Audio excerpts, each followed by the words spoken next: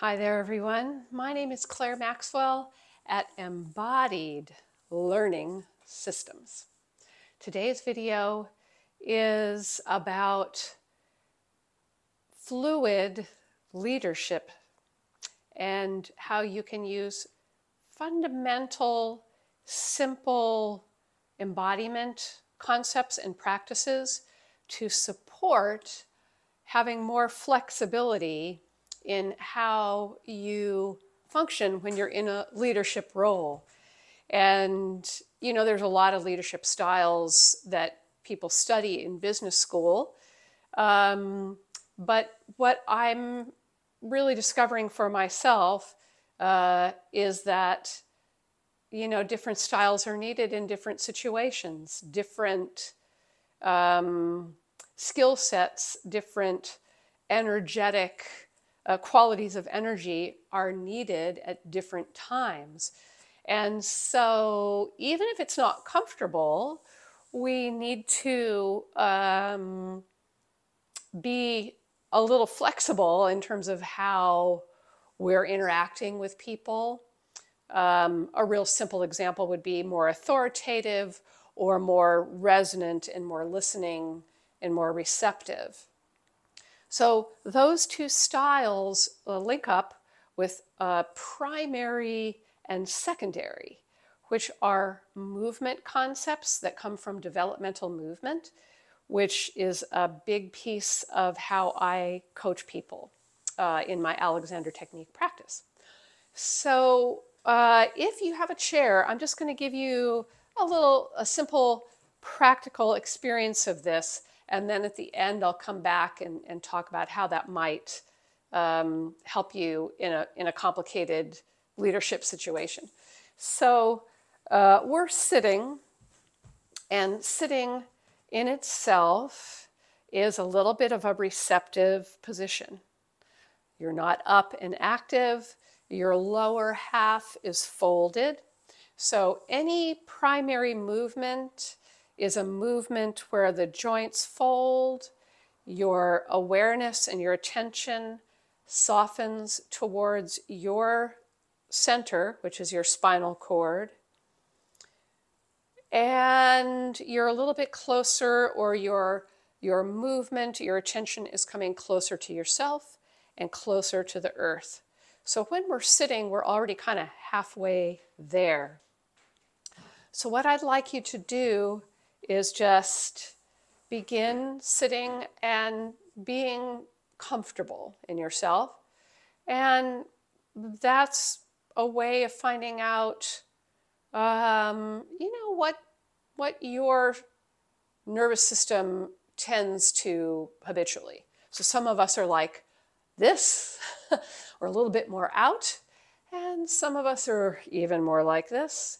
So as much as you can, you want to find a balanced place where the weight of your head is balancing and your pelvis has a sense of balancing, that it's not too fixed. And your attention is in your space. And what you're going to do is slowly soften your gaze towards yourself, and maybe let the peripheral vision kind of soften in a little bit. I'm using my hands to gesture this way because I find it's a way I can describe my attention. And so my attention is coming down to the ground, maybe, 3 or 4 feet in front of my body. And I'm softening my awareness towards my own skin and even my back body. So I'm aware of the space around me, but I'm bringing it in from extrapersonal space to parapersonal space to personal space.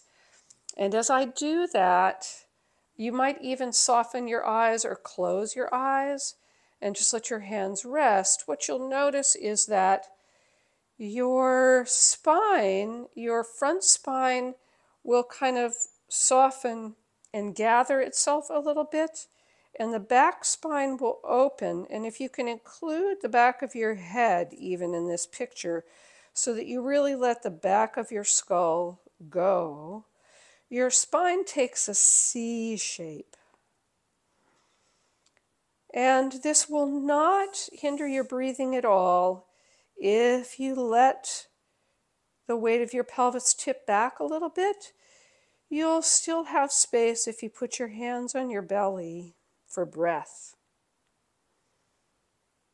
And so as your diaphragm descends on the inhale, your belly will have room to expand as long as you're not pulling it too far forward. So you're really letting the back of your pelvis tip back. And your chest might move a little bit too when you're breathing. But it's really a whole torso movement. And so even though you're in a C shape, you could close your eyes, your awareness is down and in. And you can begin to really feel your feet spreading on the floor, and your legs and ankles, knees and hips are soft. You feel your yielding into support, into your chair, and from the chair into the ground. And then you can kind of spread into that support. So if you let your pelvic floor spread and your feet spread, and you open your eyes and you continue to kind of, it's like almost like a sense of coming forward and out from a little bit of a drop or push into the floor. But it's a spreading push. And so now maybe your gaze is out in front of your body and you're looking at the space along your floor. And then you might even think almost as if you were going to look out and think about standing up. As if you were going to sort of come up and out of your chair. Almost. And you can feel this movement in your spine where it starts to extend. And you can feel the breath motion in the back body also. And then you can just rebalance yourself. So bringing the pelvis back over the chair and finding a balance of your head. And you could do this as many times as you want. It's almost like a breathing stretch for your spine to go into primary and use the support that you get from doing that to go out into secondary. So this is the first of a series of videos, and we're going to take this more and more into movement. But metaphorically, if you're a person that's always out there, that's just a place on the continuum of this movement. And if you're a person who tends to be a little bit shyer and more introverted, that's just a place on this cycle of movement. So through exploring the movement, you can begin to let your nervous system maybe expand its range a little bit. And it's a great thing to do anytime you're feeling a little overwhelmed. You need a break. It just takes 2 or 3 minutes, and it can be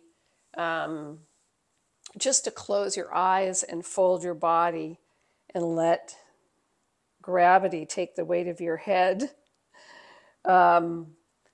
Can be a real break for folks who are maybe a little more introverted and are facing some challenging situations at work.